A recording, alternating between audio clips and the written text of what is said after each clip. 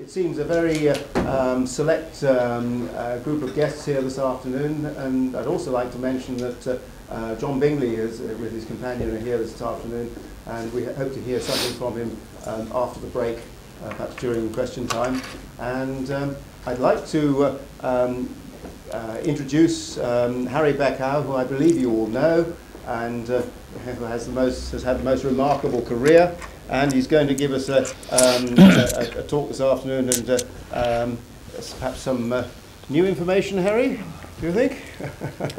But either way, I know we're all very keen to hear what Harry has to say, so there's no need for me to add any more, I think. So I'd like to introduce Harry Beckhough. Thank you.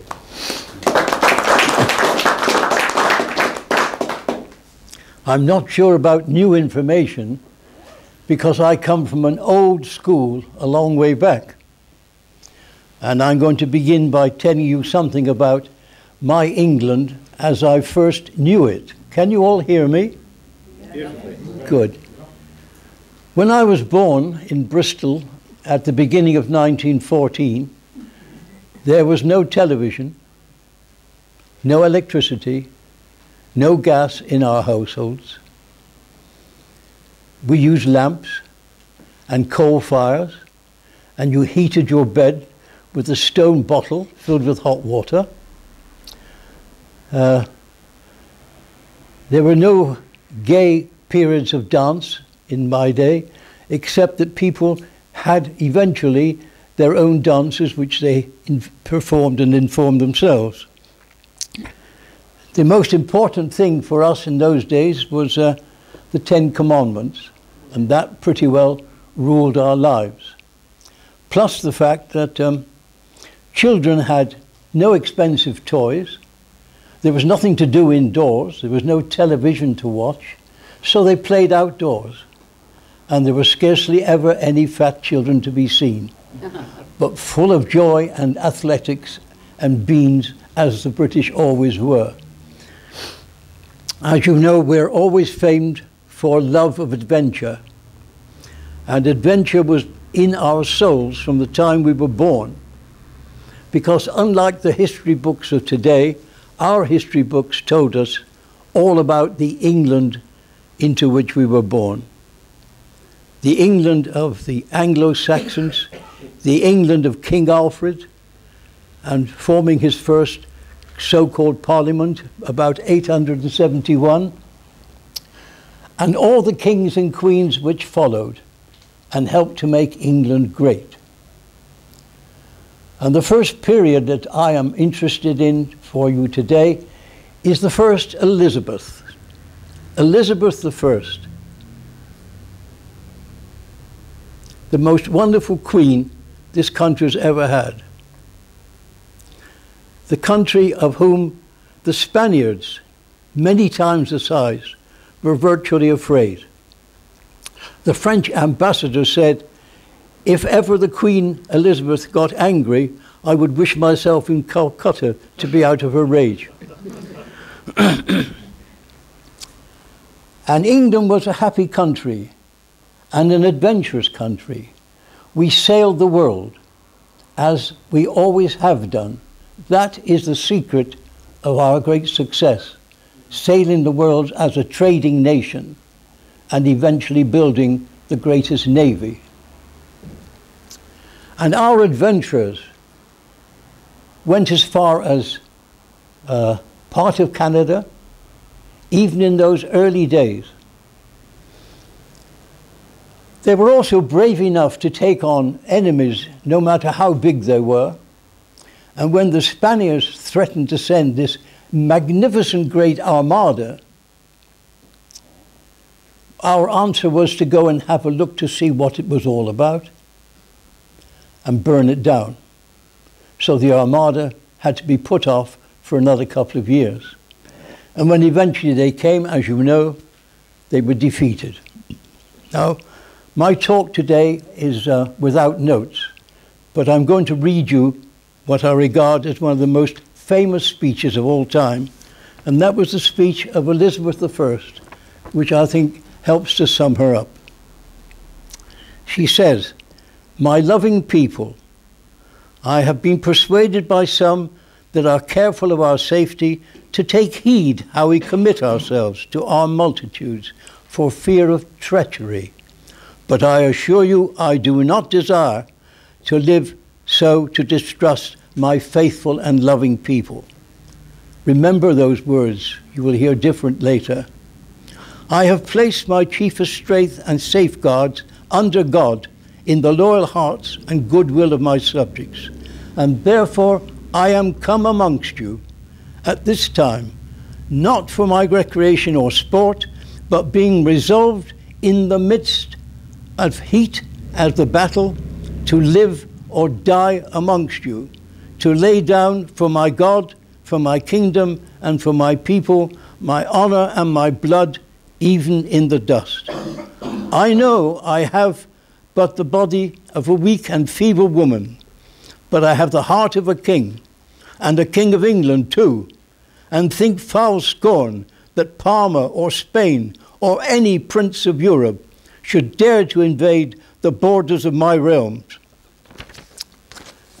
That, I think, sums up the spirit of Elizabeth and her people who followed her faithfully.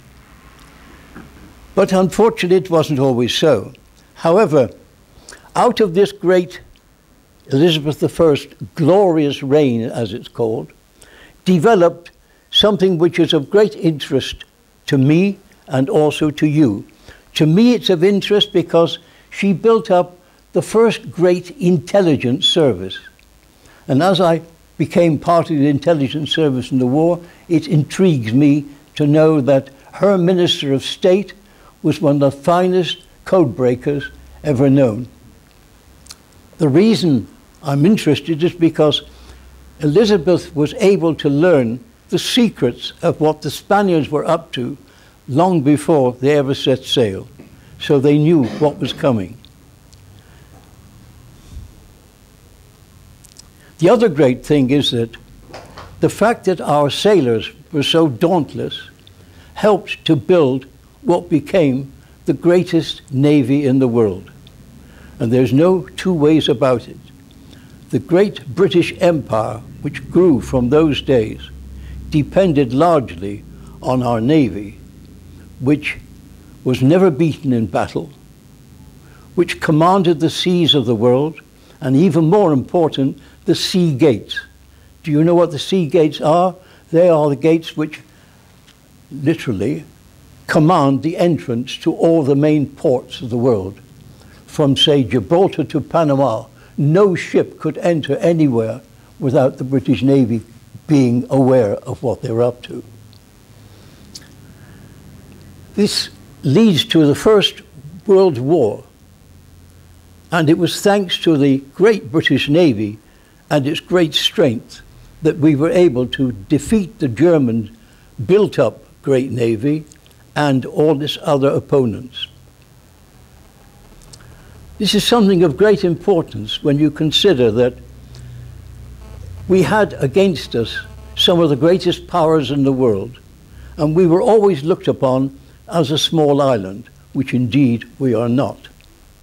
However, with the help of the Navy, and of course other services, and indeed also our intelligence service at the time, which broke the German codes and informed our leaders exactly what the Germans had in mind, we managed to win the First World War.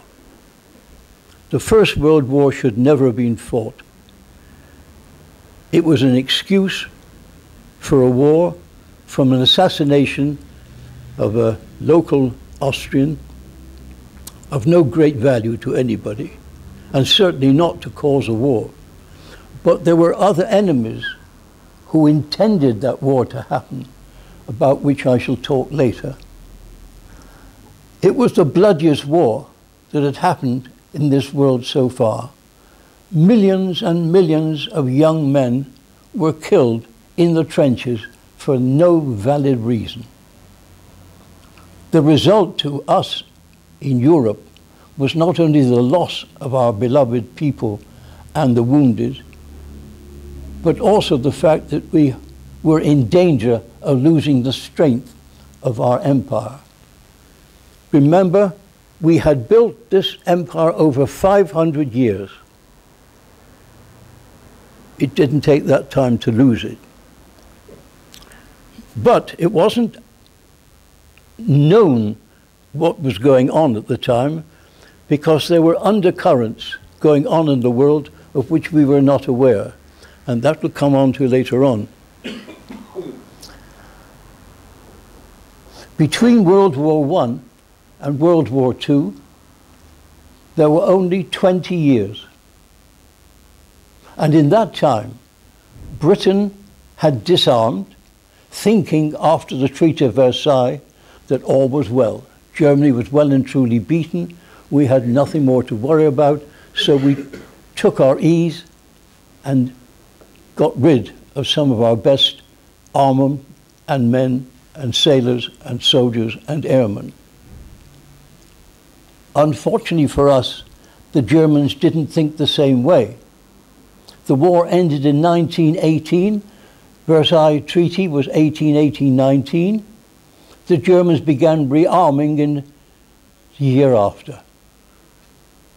In 1922, they struck a secret deal with the Russians at a place in Italy called Rapallo, whereby the Russians agreed to allow factories to manufacture arms, equipment of all kinds for the Russians in secret without the world knowing, in return for certain favors the Germans gave the Russians, such as training their men.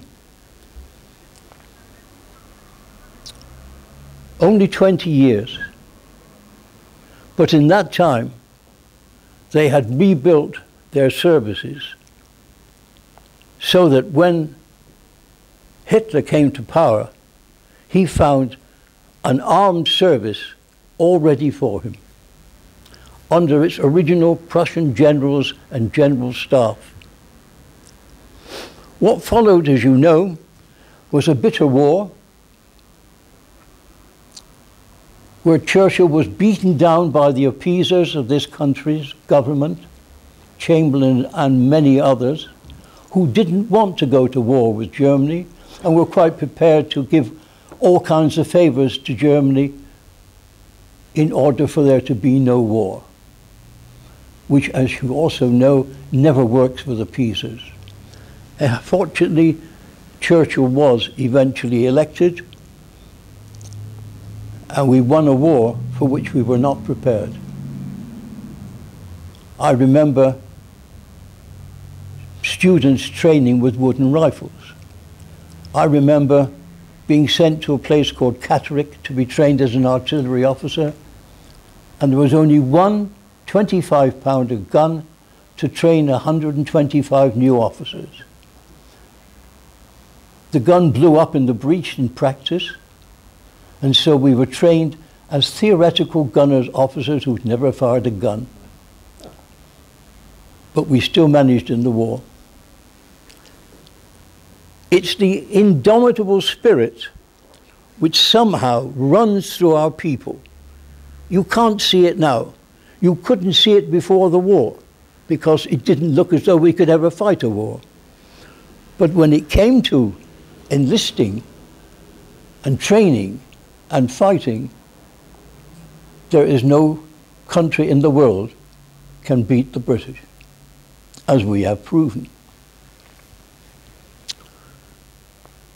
So there we were in 1945, quite happy. We'd had a wonderful growth of Queen Elizabeth I, to be followed by almost 100 years of Queen Victoria, where the British Empire occupied more than 11 million miles of the world, or almost half the world's gross surface. We had complete rule over 16 Commonwealth countries. Think of the expanse of this world, which was run by the British Empire. But without wars, there was peace all the time. And when eventually we had to leave, India, for instance, which was the crown of our empire, we had only about 1,000 men controlling the whole of that subcontinent of India. And even today, we have the greatest friendship and respect on both sides. You couldn't wish for a happier time for relinquishing. But relinquish we had to, because those two wars took away the prosperity which we'd built up so well over the years and left us nearly bankrupt. We even had to pay for all those Lend-Lease ships which we got from America.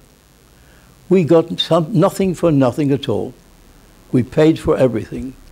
And into the bargain, after the war, we went back into Germany and helped Germany get on her feet again. The Americans also, with the Marshall Plan, helped Europe recover. But nobody helped Britain. We had to help ourselves. But there we were in 1945. Again, we'd won the war. We'd never been beaten. We had much to look forward to. There wasn't much money about. But fortunately, there was no inflation. Can you imagine a situation where year after year, your money remains the same value?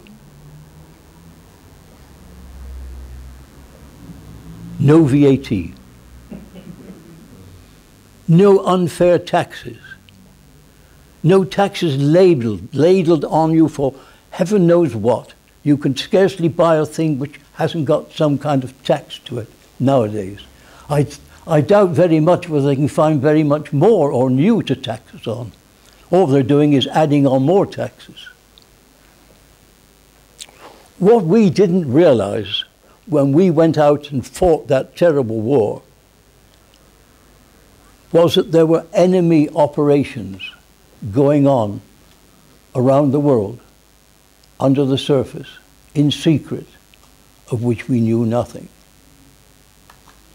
They were not just jealous of what we built in the British Empire. They were also very interested in getting it done away with. Part of that came from our own English people who turned out to be, in a very small number, I'm glad to say, traitors to their own country.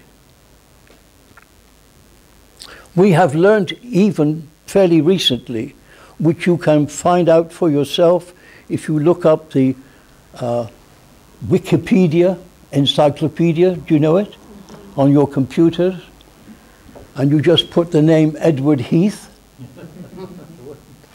and search, and up comes the history of the man who was an agent for the Germans in the war.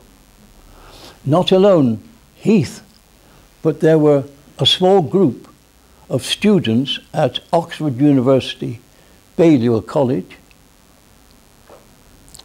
of whom the master happened to be a friend of mine and came to visit me in Germany. And they were persuaded by German intelligence, secret intelligence, to act as agents. They included very well-known names. I won't go into them all now, but I think I would recommend that you turn up this Wikipedia and find out for yourselves who was there. For instance, one name familiar to you, I think, is Roy Jenkins. Roy Jenkins betrayed his country and finished up as Lord Jenkins and the head of Oxford University. Justice wasn't really done, was it? Nor was it done with Heath. Now, Heath not only betrayed his country, but he also betrayed his country even worse when it came to this new thing which was being set up in Europe called the European Union.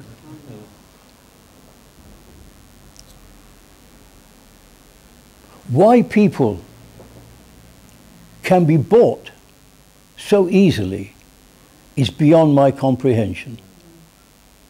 People who've even, some of them, been in the services. They say money talks all languages. There are phrases like every man has his price. I'm afraid it's literally true to a great many. I ask you to consider, for instance, Macmillan decided that this country was economically unsound. He therefore decided he would apply for membership of what was called the common market. He sent his lackey, Mr. Heath, to put the proposition. General de Gaulle said, no, not right. You're not fit to join us, not because I have anything against you, but very wisely he said, you are a maritime nation and an insular nation. You do not belong in the body of Europe. That was sound advice if Heath had ever taken it, but he didn't. He was desiring to go, no matter what the price, into Europe. The reason was his price, what he was paid to betray his country. We haven't yet discovered. The fact that he was an agent was not discovered for 60 years, so well was it hidden. And it was before his death that the information was given to him by both the German intelligence and the British intelligence, which gave him a heart attack, a collapse, and he died.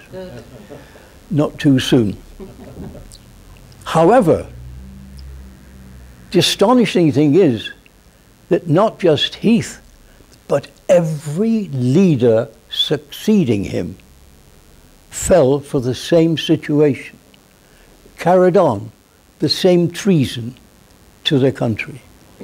Now, these are not just ordinary men and women.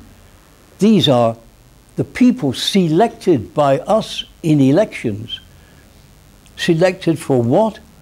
To carry the loyalty of this country, to look after the people, to look after the sovereign, to keep our liberty and our sovereign rights. And they betrayed us. For what? For money. Now, I can't say to you for a fact that I know each one receives so much money, but ask yourself why.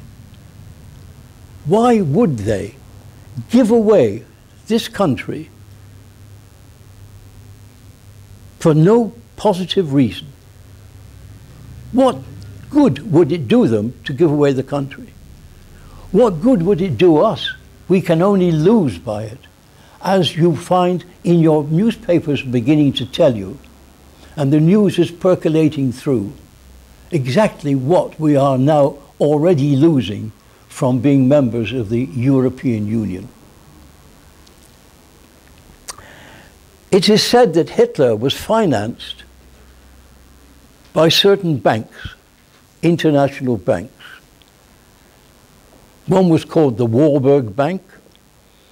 Another was run by American-German stock. Krupp's, the famous armaments firm, also produced a lot of money to support him. And an American called Rockefeller, who owned one of the biggest banks in America, was a major supporter. Now, they poured money into Hitler, and they helped to train him to assume command of Germany. This was not done by accident. This man, who had been in the German army, I think he'd reached Lance Corporal or Corporal's state by accident. He was originally born in Austria, so they say, managed to take over a whole country without training, without experience, with no record of service of his country at all. How can that happen? It can't just happen. He was actually put there. It was arranged for him. Just as I can tell you right now, every American president since Eisenhower, or even before, hasn't just got there by grace of God. He's been put there by the money people of America. And we'll come on to that soon. So what I have to tell you in the third part of my talk is something which is not very pleasant to hear.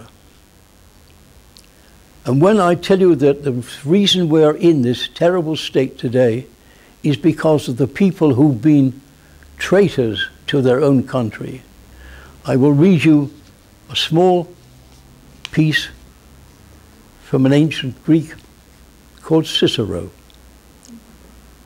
And he says this: "A nation can survive its fools and even the ambitious, but it cannot survive treason from within. An enemy at the gates is less formidable, but for he is known and he carries his business and his banners openly." That's the enemy openly at the gates. "But the traitor moves among those within the gate freely, his sly whispers rustling through all the alleys, heard in the very halls of government itself.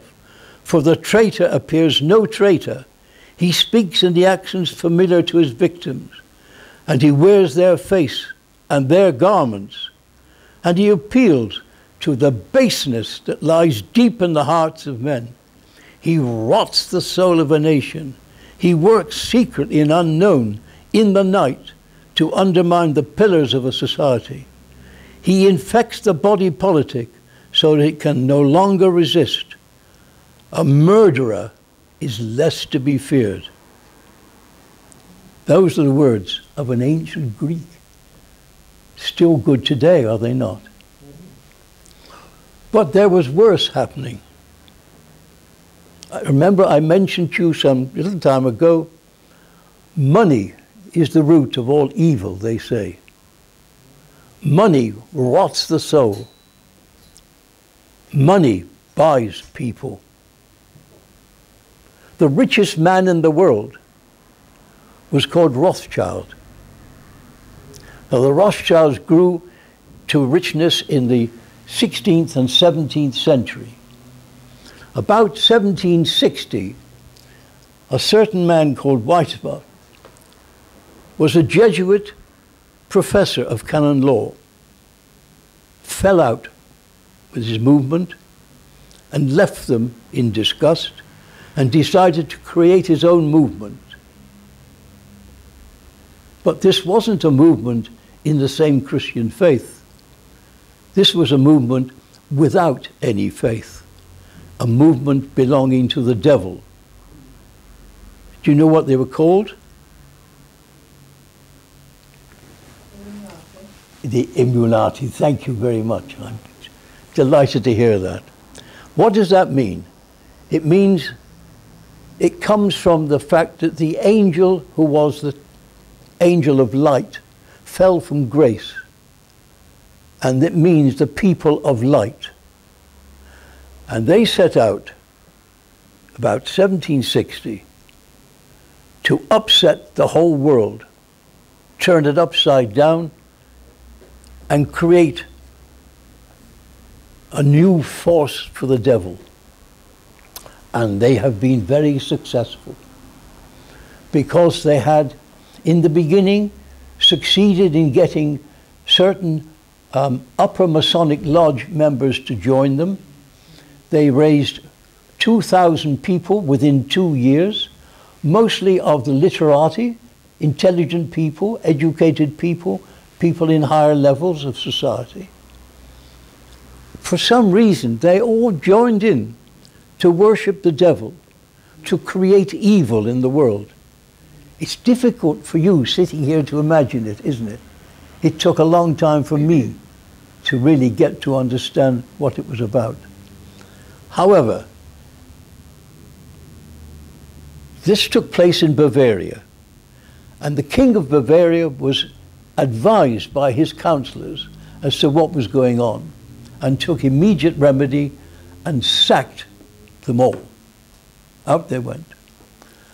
Being penniless, Adam Weishaupt turned to Frankfurt, where he knew lived these wealthy Rothschilds. They took him in and took him over. And from then on, they ran the whole issue. What they intended to do was to reduce every country in the world by getting rid of its sovereign rights, its freedom, its laws, its property, everything that anybody could ever own, so they became almost poverty-stricken and necessary to listen and observe and serve whoever put the fear into them. Well, that's very easy to say, but it's not easy to do. So they set out long-term schemes they knew it would take many, many years to accomplish. And what the Rothschilds did was to find elements whom they could test and try and discover to be loyal to them and to the precepts of this special serve. And it wasn't difficult to find. First of all, if you have all the money you need, it's easy to buy people, even educated, even leaders, even people who run governments, even kings can also be bought.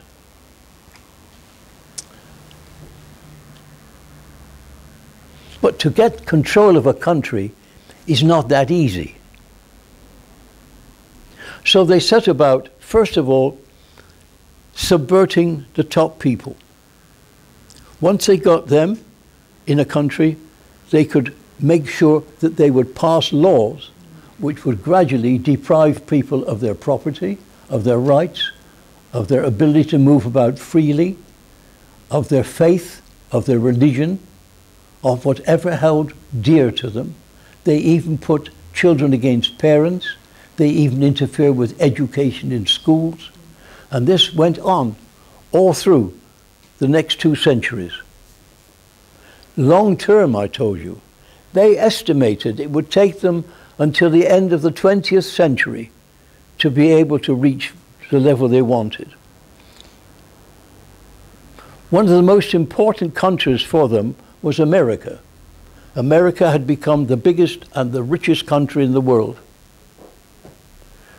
And they decided that the first thing would have to do would be get hold of the American money markets and reduce, therefore, the sovereign strength of the Americans. They would work on all the other issues at the same time, but that was the first thing. Have you heard of the Federal Reserve of America? Well, you would think that that was owned by the American government, wouldn't you? And it is not. It is privately owned. And what happened was that Rothschild sent his emissary, trusted, loyal emissary called Jacob Schiff, to America to be introduced to a bank called Kuhn and Loeb. And Jacob Schiff immediately set out to marry the daughter of Kuhn, which he did, and then with the money of Rothschild took it over and moved the bank to New York. So there was Rothschild's set up in the bank in New York. They already practically owned the Bank of England, but now they wanted banks in America because banks have the power and the strength. So there was Mr. Schiff. And his first job was to get rid of the money of America. So he set to work to suborn people in leading positions in the government. It may sound crazy to you, but it can be done for money if you have it. He also took the leading banks and with Rothschild's money gave them all the extras they needed to expand and grow and grow and grow. He suborned government people so that in the end, the Senate, the whole of the government setup was practically run by Rothschild's people. Can you imagine that sort of situation? Gradually, the power of America, which started in a very good, healthy way, as did ours, was being seeped away and getting into the hands of people like these rulers who've been bought. And you can go through all the names, including Roosevelt and Hoover, all the names you know so well, they all belong to this CFFR, Council for Foreign Relations. And that's what they called themselves. So everybody who was in the CFR, you knew, was a traitor to his country. And what they arranged was that these banks would buy up all the money values going and arrange with the Senate that the next time a presidency came up, they would arrange who would take it. Sounds difficult, doesn't it? But for money you can buy all the loyalty and the votes you need. They had to wait for a while, but they knew over the years they had to have patience until a gentleman called Woodrow Wilson was elected president. And immediately he was elected, one of the senators rushed a bill through both houses, and the bill was to set up this federal agency. And Wilson wasted no time and passed it on the 23rd of December when everybody else had gone home. And so America woke up to nothing new, except there was a new Federal Reserve. And all they ever were instructed was that this belonged to the government. But it meant that the money of America was henceforth handled by foreign hands. Now, just as they've suborned everything in America and own practically everything, because they own the banks, they own the newspapers, they own the press, they own the media, they own Hollywood, they own the magazines, they own the journals, they own literally everything. So they run America. And they do the same thing over here. But this began with an organization in this country called the Fabians. Have you heard of the Fabians? There are leaflets over here about Fabianism if you don't know anything about them. Pardon?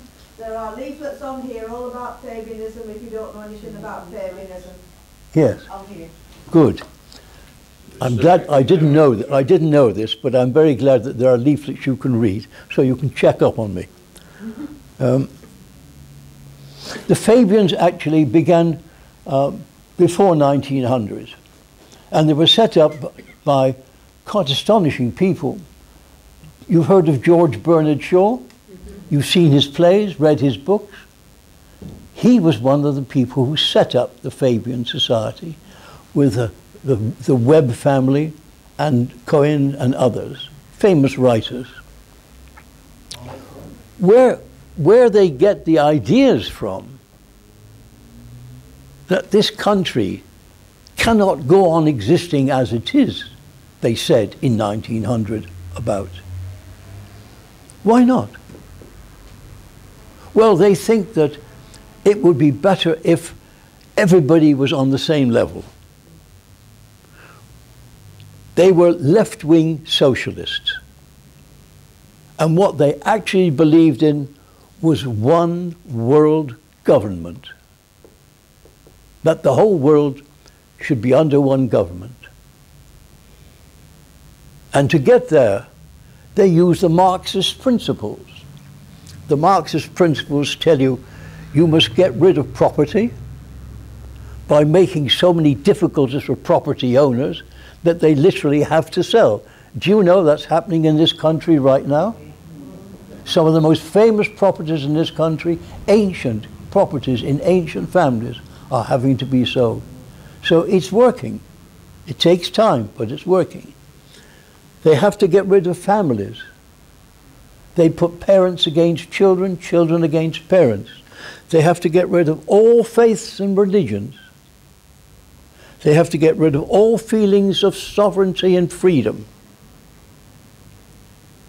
And how do they do this? Well, one way they do it is by imposing fear, naked fear. Now, I don't suppose anybody in this room except me, remembers World War I. But you certainly remember World War II.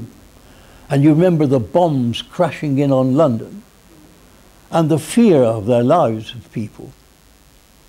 I know, my family were in it. My family suffered from it too. We were all in it. And if you put fear into people's minds, they tend, in the end, to panic. Not that our people did in London and elsewhere, but fear was certainly there. And the demand for peace grows day by day, month by month, year by year. And if people are willing to settle for certain odd situations in order to have peace, then you can work the oracle and persuade them to do things you want them to do. And gradually you take their freedom away from them, and their liberty, and their sovereignty, and they're left with what? A little peace? But we still don't know what still now is in store for us. We know that unfortunately our country has signed treaty after treaty which has been put forward by the European Union. I call it the GEU, the German European Union. You know why?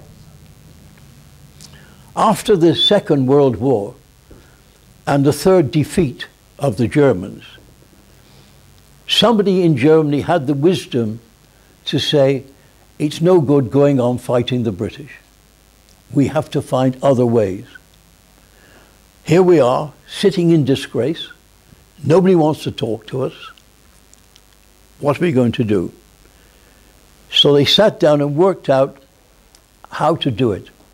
And how to do it is done by spinning lies. And the Germans are very good at it. And where did they learn it from? First of all, from Lenin.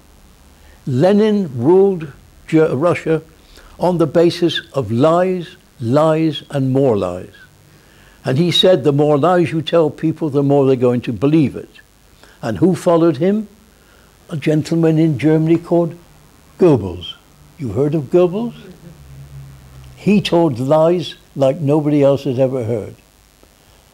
And the trouble is that in the West, that's Britain, America, in the West generally, people are far too trusting. They believe far too easily what is told, especially by the good con men. I remember when Gorbachev came after Russia had collapsed on the Soviet Union and told us the story of how now this was a new Russia, a democratic Russia. All the old USSR was gone away, and he told a very convincing story. And everybody believed him, including Margaret Thatcher, including the President of America. Everywhere he went, he was one of the best liars in the world, and he has since acknowledged that himself. Now, the Germans therefore practiced on that same basis, and they wormed their way back into the good books, first of France. And gradually, they made their appearance before NATO and said, you are in trouble, you haven't enough military to cover all the problems of Europe. Now, we are not allowed to rearm, but we have men who are trained soldiers who will be prepared to act as peacemakers. And NATO fell for it. And as soon as they allowed these Germans to come in to help in their uniforms, Germany was already beginning to rearm in the usual fashion. And by telling these wonderful stories of continuous lies, they not only got back into good grace, but from 1955, remember the war was over in 1945, Churchill, Stalin, Roosevelt said the Germans must never be allowed to rearm, never be allowed to threaten the world again. 1955, the Americans agreed that the Germans should rearm. Only 10 years. And they did. And when they begin to rearm, they do it, and they do it very quickly. Before we could turn round, they had 100,000 men under arms, 150,000 men. Do you know what they have now? How? Somewhere around 400,000. Plus, the only country to keep conscripts. 1955, their Bundeswehr, as the German armed forces are called, was allowed to start. 1956, they began conscripts. So 50,000 new trainees a year. They get 9 months training in a year, come onto the schedule. So it's not just 400,000, it's all these coming on behind. Why do they need them? They are now the commanders of Europe. It's acknowledged that all the leading posts in Europe are occupied by Germans. You can test it if you don't believe me. The result is that they not only command the whole of Europe, but they have the forces to take over if and when necessary. Where does that leave us? Well, the Germans don't feel very happy about the people who defeated them, neither the British nor the Americans. The Americans are long distance, British are close at hand. So what they're doing from the European Union is gradually whittling British people of our England, especially England, down to a lower and smaller size. Have you seen the latest maps? Well, they're not late, they came out in 2006 on the restructuring of the British Isles. Well, they are available. You can look them up. The European Union will supply you with them quite freely. They show you the British Isles, and the southern states are marked very clearly to be joined with the northern states of France. And the British Channel is now called the English Channel, the Manche, La Manche. The west of England, including Wales, now will go to Portugal and Spain. The east of England and the north of England will join up with Scandinavia and part of Germany. So in each case, we are losing part of our country.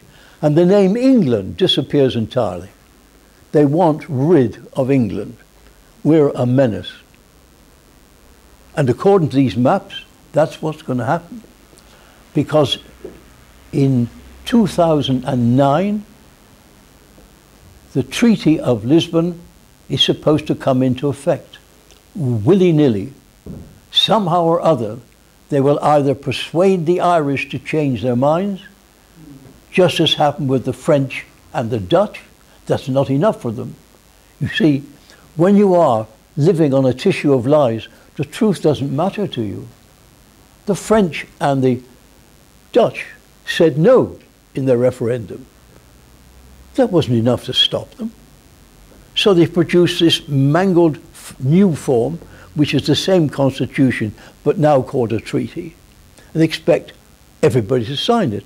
And everybody does, except Ireland. Now why? Why? Out of 27 nations, why did 26 promptly give in and sign? Do you think they were all convinced that this was the right and proper thing to do? No. Somehow they have all been bewitched. They've all been taken over. They've all been counseled, bought, persuaded.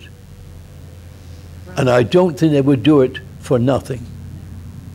I am convinced, as I said before, that all our leaders, from Edward Heath onward, have let us down, have betrayed us, and are guilty of treason. Even some of our members of Parliament are members of Fabian. And as such, they are pledged to get rid of our sovereignty. Some of them are, we even have privy councillors who are members. All of them betraying the oath each and every one has had to take. Loyal citizens of Britain? How do we manage to breed such people? How are they so easily persuaded? What is there to be offered them in this one world government? Can you see it being free to and helpful to everybody? No, because these leaders already have it in mind to get rid of at least 2.5 billion people who are no value. Some of them may exist in places like the Congo. They're no value to them anymore. They don't interfere in some of the battles which are going on where millions of people are being killed without interference. So they are ruthless.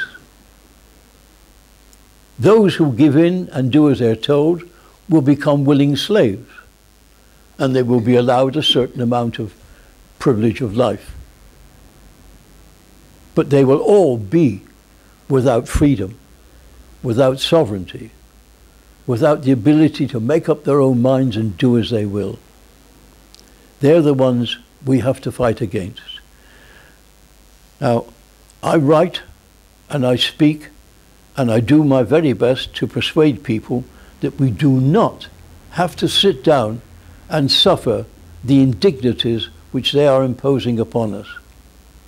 We have a duty as loyal citizens to rouse the people, to do our best, circulating whatever you can, whether it's leaflets which tell people the truth about the EU, or hold meetings or attend meetings. You've got somehow to rouse the people who have been made apathetic on purpose, because A, they've kept the people in ignorance of what they've been doing.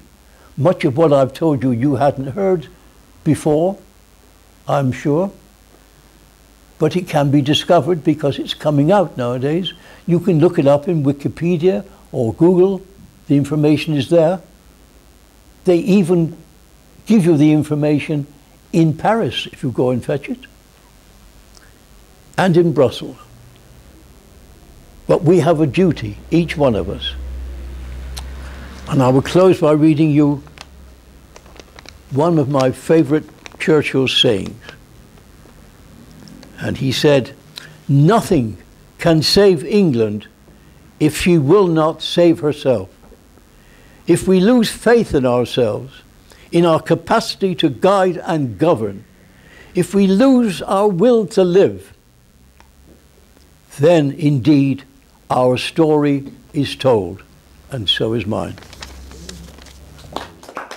Greatest book is called the Germany's Fourth Reich, and this will give you a lot of the information I haven't given. No, there's poor Bill has been dying to ask a question. Oh yes, sorry. Bill. Should we do Bill first then? Right.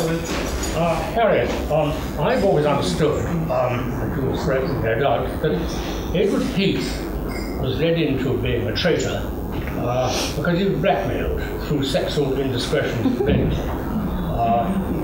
Although he was well rewarded by the Admiral. I wonder whether, in fact, blackmail might have played quite a big part, apart from financial bribery. Oh, yes. Defenders. The question is whether Edward Heath... Anybody else guiding me? Edward Heath, it is questioned, was possibly blackmailed into becoming an agent. It's a very well-known fact that one of the methods used in all this operation I've been telling you about with the Immolati and the other people is by getting them to reveal what they have done in the past as a crime or foolishness and using blackmail against them. That's going on in, if you talk to your people from Plymouth, they'll tell you the same thing is going on now. And I am sure that that happened because you know, Heath was never married. How he managed to buy those two great, beautiful yachts and the grand piano and the marvellous house in Salisbury is a bit of a mystery. But I am prepared to accept that the rumour that he was homosexual may well have been true. He did have an assumed girlfriend who was also a great musician, if you remember, that didn't get very far beyond the piano. Asking why it is that the Germans were able to rearm in secret and couldn't be discovered by our intelligence service at Bletchley Park. There was no intelligence service at Bletchley Park. Not until the Second World War.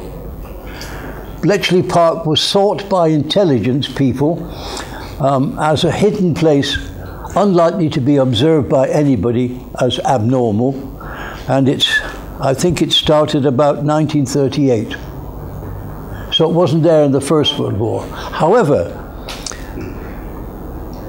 it is quite possible that our intelligence service had also been relieved of much of its talent. For instance, I mentioned to you that the High Naval Intelligence Service in World War I, in room 40, actually deciphered the top German codes without any machinery. They discovered the telegram which had been sent to Mexico to make war on America, with Japan attacking at the same time. And that was revealed to Wilson, who had eventually to believe it, and that's why America came into the war in 1917. But immediately after the war, the whole thing was thrown out.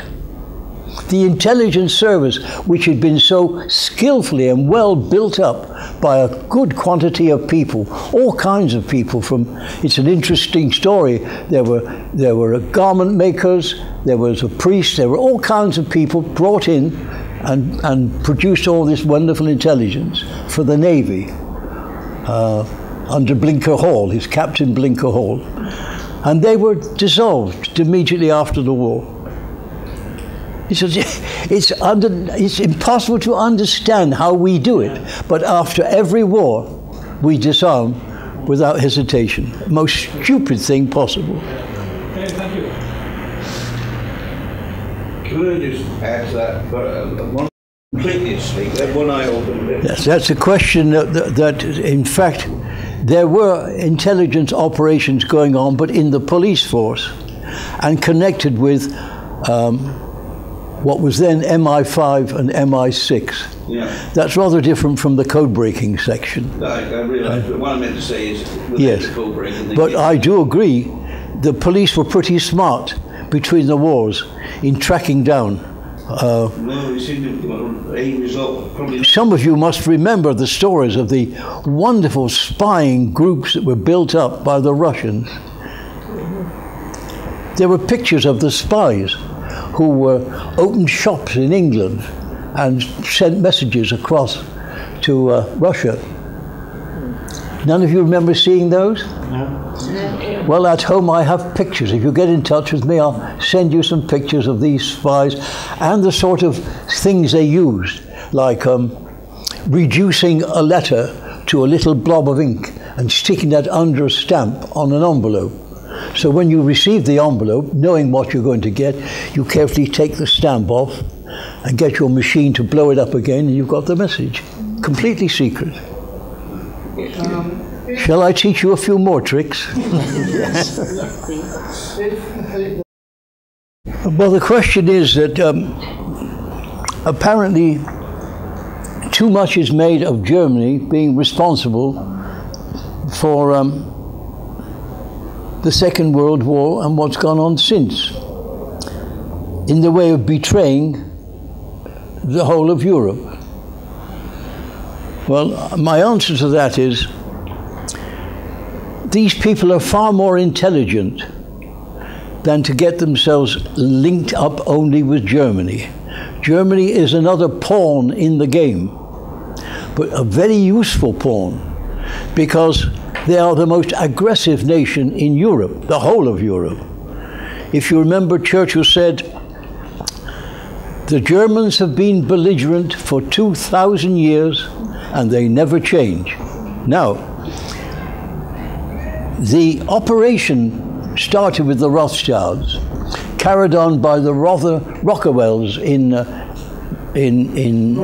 Rockefeller in America, and by other people, used Germany as a pivot to conquer Europe. They want to get Europe down to the level of no unity, no sovereignty, no faith, no religion, no property, like all the rest. Well, if you've got one good pivot you can use, it's much easier for you. So, first of all, they financed Hitler. Not just Rothschild. Rockefeller financed the Soviet Union. Wall Street financed the Soviet Union from the 1920s onwards. That's a different subject. If you want to open the debate, it'll take me half an hour. Was built up there. The American organization set up by Rothschild in America also sent Lenin, Trotsky to Russia with 300 trained hooligans in box cars, and they saw them right through Europe and into Russia, and they started the revolution in Russia.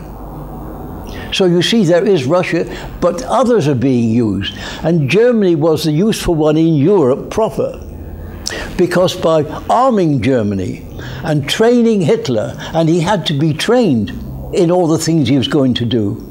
He had no training at all before he took office. How can a man without any training, whatever, no education, no facilities, no experience, suddenly take over the running of a whole country? It's not feasible. It took many years. Of course it takes years. They have the patience of the Chinese. They knew from 1760 that their plans of the Illuminati from the beginning weren't going to happen from breakfast to supper. They were going to take a long, long time, and they called them long-range plans. Yeah, so one of the long-range plans was to get Britain involved into 2 world wars to knock out the British Empire. But it's the young children in the schools that need to be educated or told about certain things. Yes. Because I go into school and I say, what's your name? We're doing a register, and I ask what the Christian name is, and the child will say, what's Christian? Yes. They don't know what that is. And yes. Also there's the European flag in the schools and the classrooms. And it's just, I think a lot of teachers now are very liberal and very left-wing. And if you don't get into the teacher training colleges and into the schools, we're just whistling in the wind. We are. We are. Because the little ones just don't... Yeah. What you say is quite correct. I told you all the headings of the Marxists and the Fabians. They're all in the same boat. They all have the same basis. They all want world government, and they all know how to bring it about, by trickery, by lies, by corruption, whatever. And they've told you that they set the children against the parents and the parents against the children. This is just one of the facets. Now, when it comes to education, the past education in this country was second to none. I remember I went to an ordinary state school in my hometown of Bristol. I sat a scholarship in the town hall, and I passed the scholarship and went to grammar school. This was how things were run, not only by the government and by the state, but by merchant venturers and councils of real standing and value. It don't exist anymore. Under this organization, which is worldwide, they are controlling education in the schools. They are not teaching history before 1945. Think of that. All that I told you about the beginning of this wonderful history of this country, built up over all those generations, not being taught. What's more, they're being allowed to argue in school. They're not allowed to be punished. They're wandering in and out as they will. No punishment given. There is nothing in the way of proper exercise being forced on them. Children more or less are allowed to run around as they will. And if you remember, when you went to school, you were immediately taught the 3 R's. That was the basis of understanding of education, wasn't it? That's what I began with. And as a result, I was educated. They're not being taught the 3 R's. They're not being told how to hold a pen and write. I know. Well, when my son and my daughter come home from school, Being taught. yes, he's being told that these people just are not. Yes. Well, this is what we're up against. What can you do? Right. Harry, you have a question? I'm just interested in what this lady is saying, because What I was saying to you, they're putting parents against children and children against parents. This is being done on purpose. And they're also choosing left-wing teachers who go along with this and want to teach them this sort of early lessons on sexuality, on homosexuality.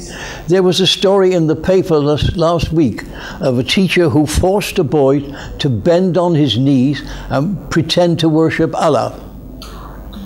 And when he refused, threw him out of school. Fortunately, he was allowed back again. You see, there are not all 100% good teachers. I wish there were. We've got 2 questions coming. Not prosecute so many well-known Nazi leaders, apart from the ones in the Nuremberg trials, but we left a huge number in place and in power. Yes. And we're, some say, surely reaping the rewards of that. Well, you may be surprised to learn that there were a number of people in this country. May I go on? A number of people in this country and America who didn't want any harm done to the Germans after the war and wanted them back in power for their own nefarious reasons. For instance, the head of the American operation in the occupied zones of Germany. You know, Germany was divided into 4 occupied zones after the war. The British held 1, and I was there on the Rhine. The French held 1, the Americans held 1, and the Russians held Berlin and the East area. And this man, McCloy, not only let the Germans come back into power and help the factories start again, did everything he could, because he had been so ordered from the organization in power, as I described, in America. So there is no secret to the fact that the Germans were brought rapidly back into good existence. It's astonishing that the authorities who were in charge, including the British, and I can tell you a little story about that, were helping the Germans in many different ways, in ways they should not have been doing, to get back to full strength. My wife was also working in Germany at the same time as me, and she was in charge of the visa department. No German could leave the zone without a visa, and also part-time working in IG Farben. Now, IG Farben, as you know, had its headquarters outside Cologne, and they were instrumental in the war of supplying the poison gas and all the other diabolical instruments being used in the Holocaust to kill off the Jews and the Gypsies and the deformed and the unwanted and the anti-Nazis, of course. That IG Farben company, very few people knew, had actually been started by the Rothschilds and belonged to them. It was a strange thing that they came back into operation so quickly after the war, when they were so guilty of the most terrible things of killing human people and helping the Nazis. They're back in power again. They're one of the strongest companies in the world, IG Farben. So you see, with malice aforethought, they knew what they were doing and they were helping them. The lady in the front who mentioned about the antics going on. Fingerprints being taken. Yes. The police are under instruction from the government acting from the European Union, all these orders. Remember, over 80% of the laws of this country now come direct from Brussels and just whistle their way through Parliament. So they're actually doing practically no work at all. Parliament has no value. Peter Lilly actually stood up in Parliament a couple of weeks ago in answer to members of Parliament who were asking for more money and bigger allowances, and said, for the amount of work we do, don't you think 50% reduction might be better? He was howled down.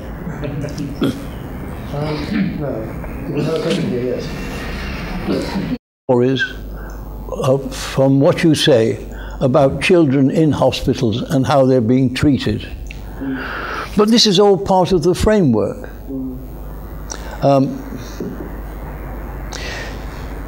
One of the ways in which they're trying to control us starts off with getting rid of the usual disciplines in the country, such as the councils and the boundaries of the different areas. What they're doing, first of all, is what's called regionalisation. Regionalisation divides all the countries, not just ours, but Europe generally, into blocks. Smaller blocks, which are much easier to control. In our country, we've moved from regionalisation to unitary style, which compresses it even more to allow control. Control direct from Brussels. These regions will have to report in future not to the government, but direct to Brussels. This allows them to get more and more control. So you see, the value of Parliament disappears. Government disappears. Government has no value any longer. They've already done away with the value of our sovereign, because she has not, I don't know whether she signed the treaties herself, but her emissaries may have done. She's allowed all these treaties to go through, one after another, each one doing its share in dismembering our country. Now, the sovereign has the right, always, of yea or nay. The laws have to go through the sovereign. The sovereign can say yes or say no. But if the sovereign doesn't agree with the law, he or she is fully entitled to refuse, to send it back for reconsideration or what. That hasn't happened with any one of the treaties. And when questions have been put about it to the sovereign, the answer comes back to say, that's what the government has decided, and that's it. I don't know whether any particular questions on this particular topic. John? I could chip in a little bit there, quite simply. I mean, the answer is always given that the Queen accepts the advice of her ministers, which yes. is what Harry has absolutely said. Of course, those of you that might know my affairs, I've been studying the English Constitution, and it certainly seems to me, and I would show you chapter and verse of it, but it seems to me that there is a legal obligation on the Crown to refuse royal assent to the absolutely unconstitutional. Yes, yes. And it is perfectly plain from the oaths of office of our Privy Councillors that they are not to pass any powers to foreign jurisdictions and to maintain the preeminence of the Crown. That I don't think that they have done. We all think that it's absolutely failed. I think that we need to start telling the Crown that we're aware that there is legal duty upon the Crown to refuse royal assent to the unconstitutional. And I would love to take such a case into court. I believe that once you get back to the rack of first principles, as I like to describe it, there is no getting away from the fundamental logic of what our Constitution has intended, irrespective of what the judges and everyone else and the lawyers are, and particularly the politicians, are saying. But of course what's happened is the Crown has been isolated. How much our Majesty is responsible for that, I don't know. But unfortunately, our means of connecting with the Constitution is through petitioning the Crown. And it may be that that's a route that we need to go on, a mass petition over the right of refusal, because at the moment they say there's no right of refusal. Her Majesty must just accept what is done by her ministers. Can you imagine Queen Elizabeth I Yes.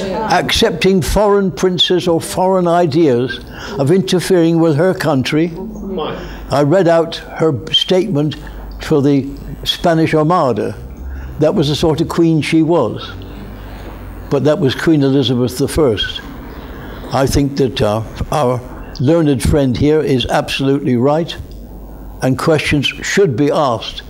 After all, the sovereign is there for the people. For the people. The people have rights. Parliament is there because they are elected by the people to look after the interests of the people.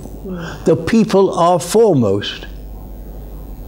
And nobody, queen, king, or whatsoever, is above the law. And they must obey the law of this country, which is not now being done, as our learned friend told you. On this subject, Harry, I wonder if I could bring in a chairman's question here. We've seen that there was an individual, wealthy individual, who recently brought a high-profile case in the courts, which was thrown out. Anybody can help me with his name? Stuart Wheeler.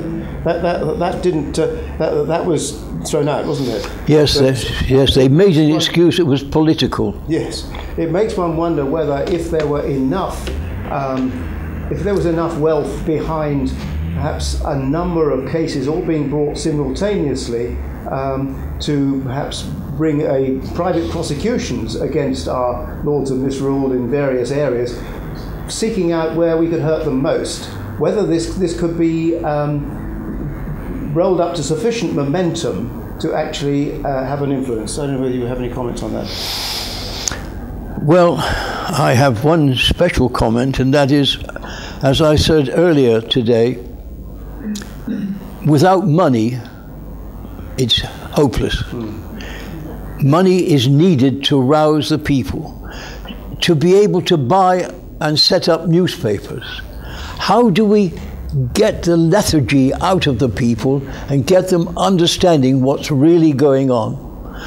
What is done so far is to arouse interest in football and other things, to almost to an exclusion of other interests on your television screens. Now, money has brought the world to the situation we're in now. From the richest people, the Rothschilds, that money has been used to suborn, upset, demean, and reduce the whole of each country to the level they want in order to produce their one world government. How do you fight that? Can we find somebody as rich as the Rothschilds on our side? Brian Gerrish has no money, and he has started the magnificent little newspaper which ordinary people like me, Marilyn, Alan, Mike are supporting. It's now it's gone nationwide, it now goes all over the world, it's read in Parliament, it's now read in the top police station in London, we know that for a fact. Yes. And if Brian Gerrish can do it, and why doesn't everybody support him? If everybody here sent Brian £10 direct debit every month and they spread the news, we could have that a powerful force in this country. It really is already, but we need help. We all need help. We can't. I haven't got enough money. I give most of my money to Brian to keep it going. I sell his DVDs. I spread the word. You know, I'm only one person. We're only a few people. We need help to do it. I must answer. Yes. No, I must answer. I'm sorry. If a question is put, you can't add another question. I must answer. You're absolutely right. He is one of the very few people in this country, Brian Gerrish, who is doing his best to offset and to counter some of the criminal things which are going on. Unfortunately, he suffers from one severe illness. Do you know what that is? It's lack of money. Now, whatever Margaret says is absolutely true, because as I sit here, I can assure you, I have helped him all possible. But I'm not of the size of the Rothschilds, nor is anybody here. We need Stuart Wheeler, they mentioned. Stuart Wheeler is a very wealthy millionaire. He runs a gambling business. And he decided to do something about it for the country. But even he can't raise enough money to keep paying for the ever higher legal costs. And every time you take a case to court, the costs mount up and up. And if you lose, and it's very likely with justice as it is at the moment in this country, you may well lose. You pay double costs of the whole thing. That the German government, like the British and all other European governments, all 27 belonging, have failed to tell the people what they're doing. They have kept the people in ignorance from the very start. That's part of the whole business. If you can keep the people in ignorance, you can slide things through. As they did, remember, 2 days before Christmas in America, they put the Federal Reserve bill through, and it went through just like that. It'd be interesting to see how it pans out. This. Each person in this country has a responsibility belonging to this country to do something to preserve it.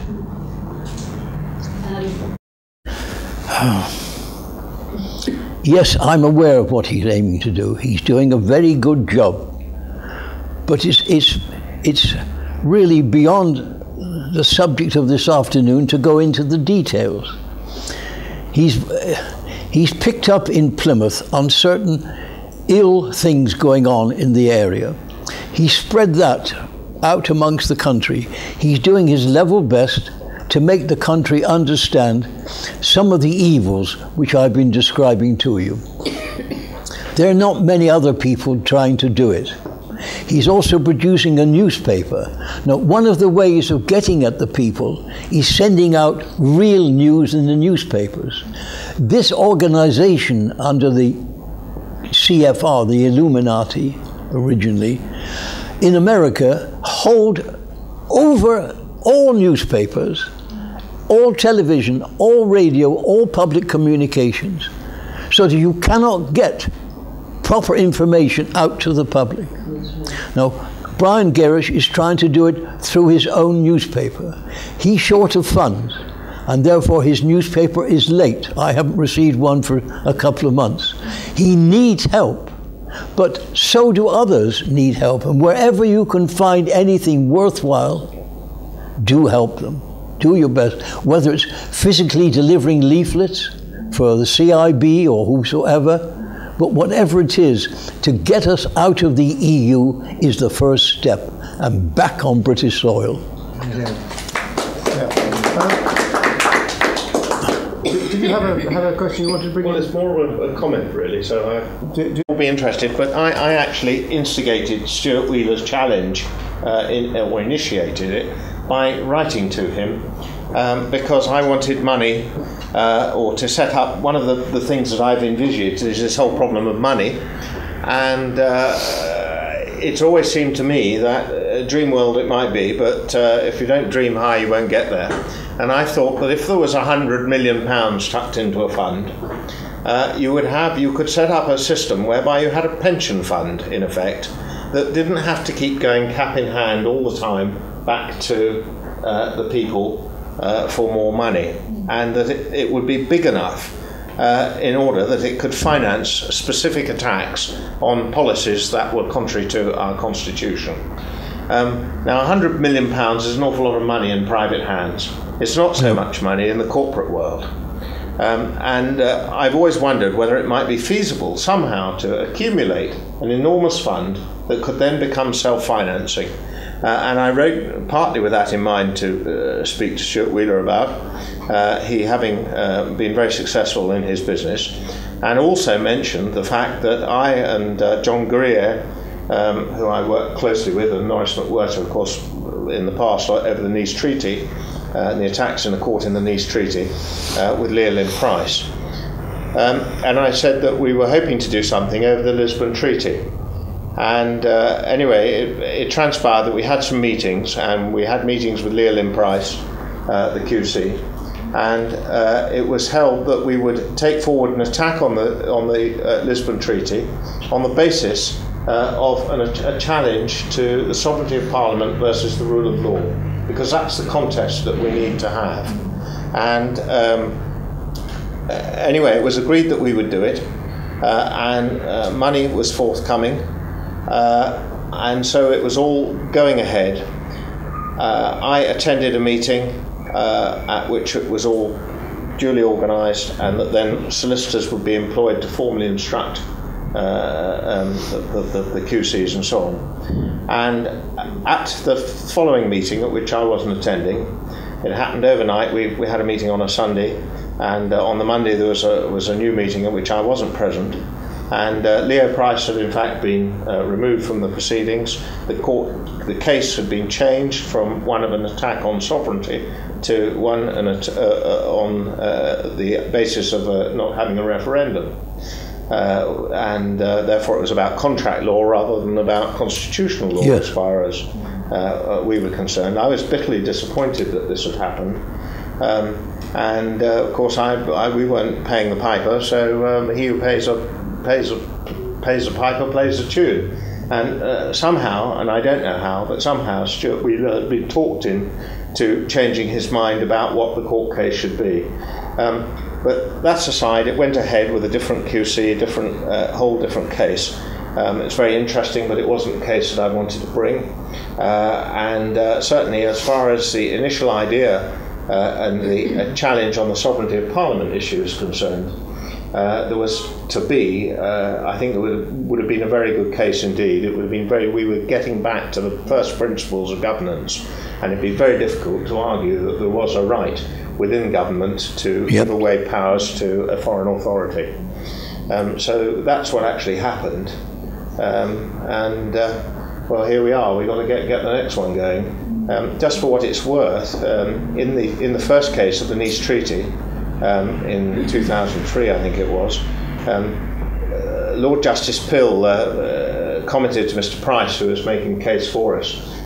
He said that, I hope you're not going to impugn the sovereignty of Parliament, Mr. Price, leaning over the podium. And of course, Leo backed off a little bit at that point, because he was trying not to get into too confrontational situation. Yes. And in our subsequent meetings at the second time, I said to Leo, I said, well, we really possibly lost the case then, because would it not have been better if you'd actually jumped down Lord Justice Pill's throat at that point and said, actually, look, we have to get back and discuss the sovereignty of Parliament and the rule of law, because that's where this whole thing is going wrong. And Leo looked up and commented and said, Dicey's heresy. And for those of you who don't know, but Professor A.V. Dicey wrote the phrase that said that Parliament can make or unmake any law. And that has been taken to assume, to a level to assume that Parliament can do as it likes. That wasn't what Dicey meant. And it wasn't what it ought to be.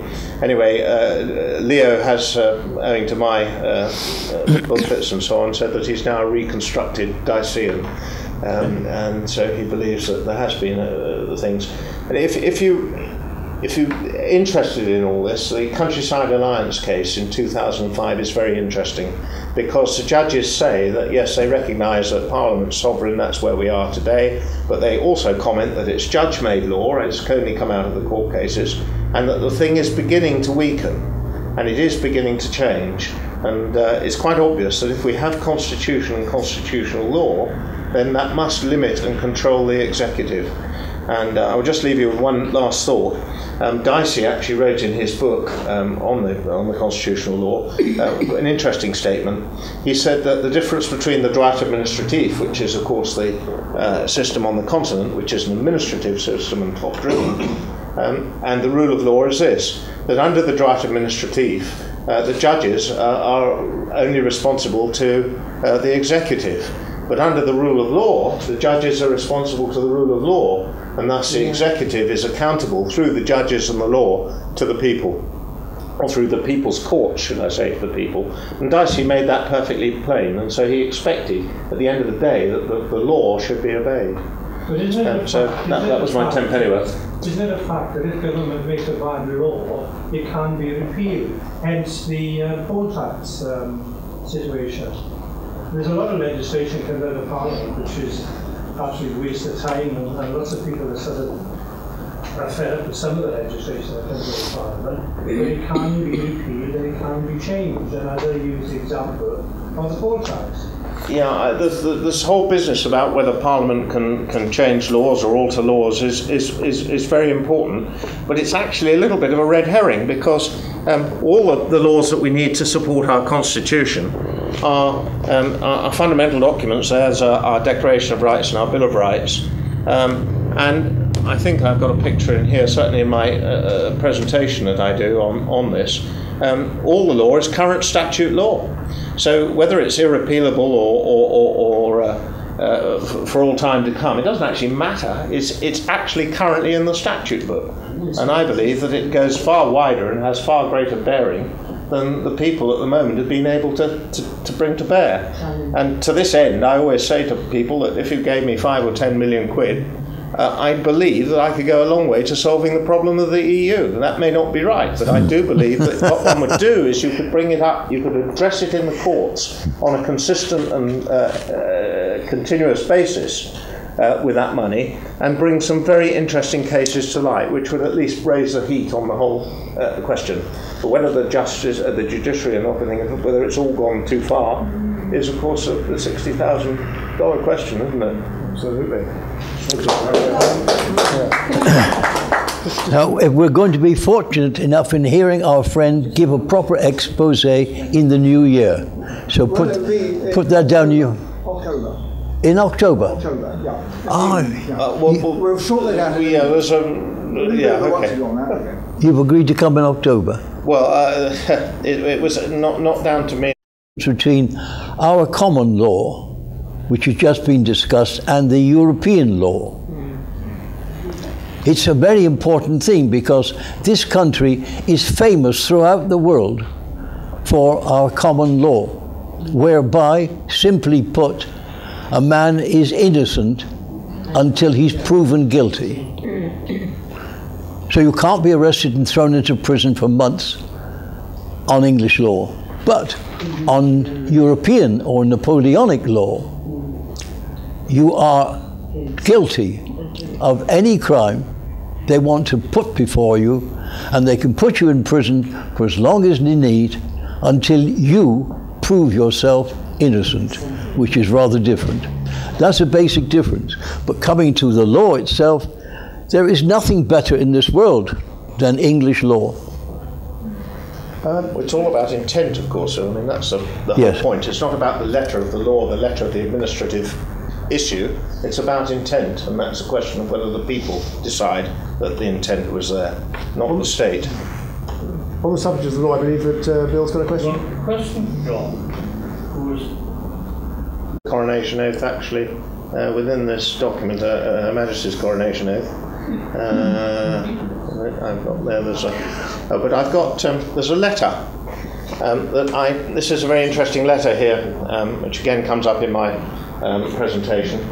And what it is it was that my MP back in 2000 was Howard Flight, and I wrote to Howard Flight and asked if he would ask a parliamentary question, because I was probing this whole business as limitations of power. Was that why it was there? No, I don't think so. But I think he fell out with Michael Howard on that one. Yes, yes. But no, so to probe the issues as to power, and therefore I wanted to find out whether there were any actual limitations to Parliament's power. So I thought, right, well, the very best thing to do is to ask the first primary question, is can they recommend a breach of the coronation oath? Because that seemed to me to be a terrific starting point. So I got Howard Flight to write a question, or to ask a question, and it was a written question, and he put it to Downing Street, and Downing Street found it difficult to answer, quite extraordinary. So Mr. Blair had Jan Taylor. The Prime Minister has asked me to arrange for a minister in the Home Office to reply to you direct. Well, the minister in the Home Office at that time was Jack Straw, and he did reply. Well, we got rather a good reply from him, because you see, we've pushed him back to the rack of first principles. Ex-communist. Yeah. I can confirm that the coronation oath is a solemn undertaking by the sovereign and is regarded as binding throughout her reign. Her Majesty would not be advised to give her assent to a provision which contradicted that oath. That's not bad, is it? No. I thought, terrific. We've got the first limitation here. Here's something they can't do. Binding throughout her reign. That's very good. And so from that I have worked up a whole case, in effect, which has never yet been heard. But there's some other very interesting things. I'll read you just, if you look in parliamentary practice, Sir Erskine May, this is a book, it's actually Parliament's very own handbook. And I used it on the front of this little document I've written up called Unlawful Governance. But in Erskine May, he talks about limitations of power. And it says, the Act of Settlement affirms that the laws of England are the birthright of the people thereof. Right. And the kings and queens shall ascend the throne of this realm, ought to administer the government of the same according to the said laws. And all their officers and ministers ought to serve them respectively according to the same. The succession to the Crown Act 1707, this is terribly interesting because of course this is the time of Jacobite rebellions and so on. And so it said, declared it high treason. High treason. It's a sort of nasty penalty for high treason. Absolutely. For anyone to maintain and affirm by writing, printing or preaching that the kings or queens of this realm, by and with the authority of Parliament, are not able to make laws and statutes of sufficient force and validity, listen to that, not able to make statutes of sufficient force and validity, to limit and bind the crown, terrific that, isn't it, to limit and bind the crown, and the descent, limitation, inheritance and government thereof. So if you preached or printed articles to say that wasn't so, in the past it was high treason when it suited the government over the Jacobite affairs. Well, they only repealed that law in 1967, or that part of the law, and they repealed it with the Criminal Justices Act against hanging. So that was the only reason that bit went down. But the principle is perfectly clear. The principle hasn't been changed, and the principle is that the constitutional law plainly limits and binds the crown and the government thereof. Therefore, I think we can rest assured that our Bill of Rights and our Declaration of Rights and the Act of Settlement are acts aimed directly at controlling the use of prerogative power. They have very great bearing on what the Crown ought to be able to do. Anyway, there you are, there it is. Well, we should looking forward to hearing a clear statement on this. Sorry, it's going on. Yes.